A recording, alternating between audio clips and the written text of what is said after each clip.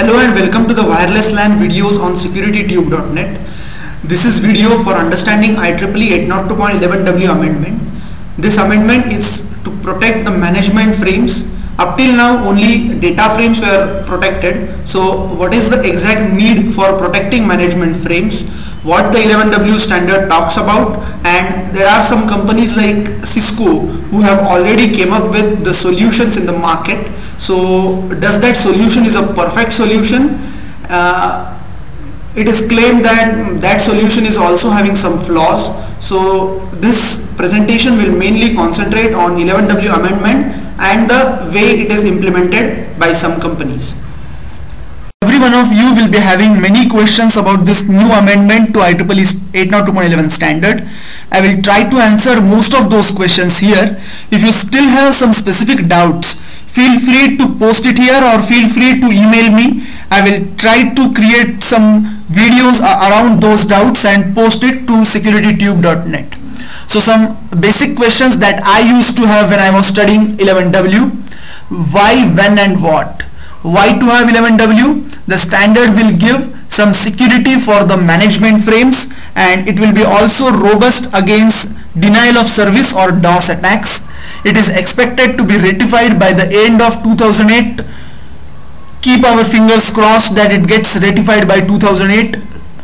And it is all about management frame protection and replay detection. Let's first talk about the state of art of the security and the problems that still we need to solve. IEEE 802.11i is the best security mechanism currently available with 11 suite. It talks about WPA2 and AES encryption, etc. Now this 11i takes care of data frames completely, and now all the data frames, if proper security settings are applied, are now secured. But still management and control frames are clear text. Now everyone's question, why to worry so much about the management frames? They are just handshake frames for connection, etc. So why to worry about management frames and create so much fuss about it? It's perfect myth. With 11K, 11E, 11H, etc., lots of network related information and handoff related information, etc., is now flowing on management frames. And since the existence of these action management frames have become vulnerable. Now everyone knows that deauthentication and disassociation attacks, those are the denial of service or DOS attacks, and which are again concentrating on management frames, since deauth and disassoc are connection related management frames. Solution to the problem posed in last slide: protect the management frames so that the sensitive information will not go in the hands of attackers so easily. Now which frames will be getting protected? Deauthentication frames, disassociation frames, and the action management frames, which have been introduced recently. Now why not to protect all management frames? Because there is an inherent problem. After IEEE 802.11i into existence, any more security which will go to 11 standard has to be over and above 11i architecture. Now 11i key handshake and key derivation takes place only after the successful authentication and successful association. Layer 2 association has been taken place. So all the frames which are involved till the association response frames cannot be protected, and that's the problem with IEEE 802.11w management frame protection. Now food for thought for attackers. Now you have to find the attack based on unprotected management frames. I have a hope that 11w will at least take care of the above frames, and they will have cleared off all the loopholes in securing above frames.